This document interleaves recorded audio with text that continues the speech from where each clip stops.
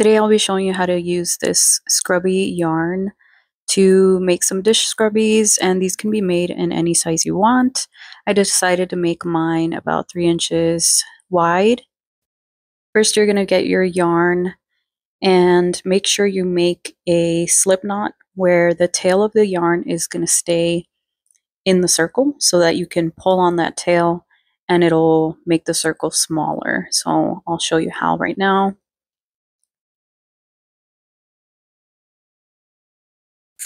So for this first part, you're going to pull up a loop and then you'll be chaining 2. And this will be your very first double crochet. And then you'll be doing 12 double crochets into this circle, this magic loop that you made.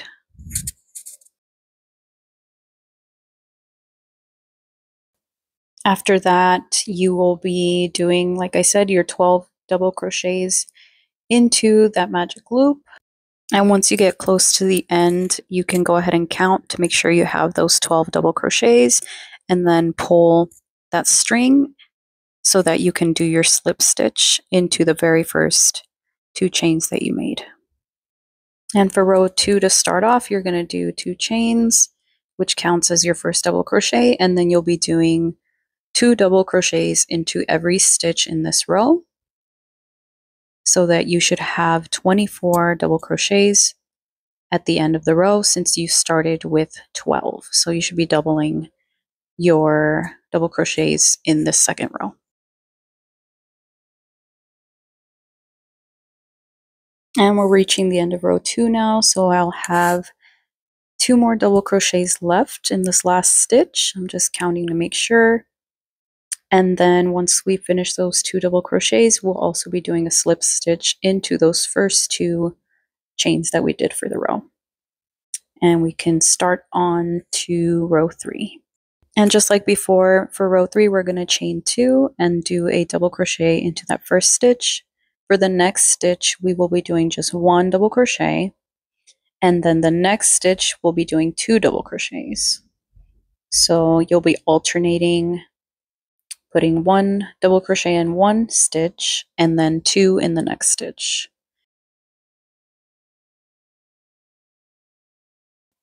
So I'm reaching the end of row 3 here, and I'll just be doing, just like the other rows, a slip stitch into those first 2 chains that we did for row 3. And then we'll be doing our last row, which is row 4. Same concept, we'll just be continuing on. So chain 2, and then double crochet into that first chain. For this row, we'll be doing 1 double crochet into the next stitch, another double crochet into the following stitch, and then 2 double crochets into the following stitch. So it'll be a pattern of 2 double crochets in one stitch, and then 1 in the next, 1 in the next, and then 2 in the next. And we'll continue that pattern until we get to the end of this row.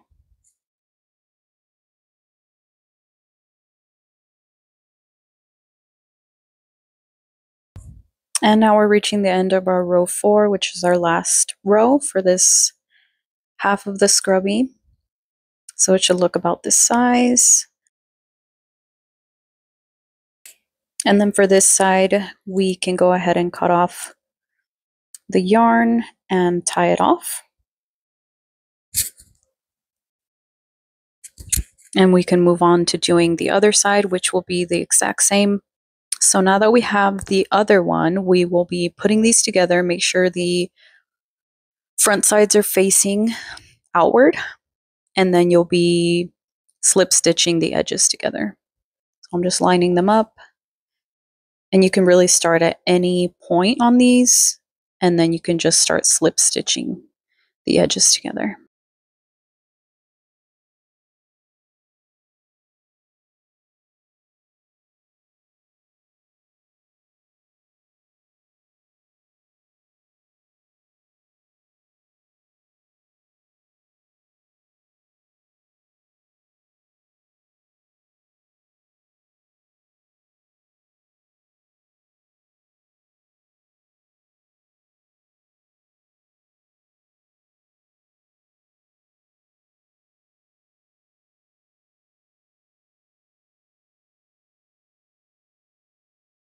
So now I'm getting to about the size that I want for the scrubby. I do like to leave mine open, and I think I'm about to that size. So I'm gonna go ahead and cut off, and then I'll go ahead and tie up the end.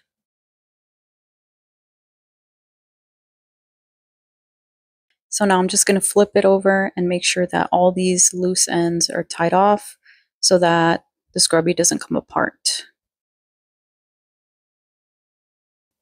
And pretty much once you're done tying off all the ends and cutting off all the excess of the thread that you have, you're pretty much done with the project. You can go ahead and flip it back over.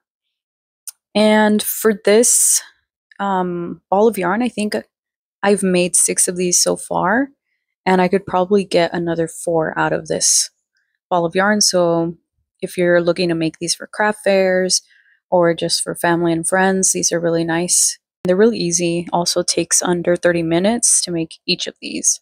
So this is what the end product should look like, and I hope you enjoy making some of these on your own.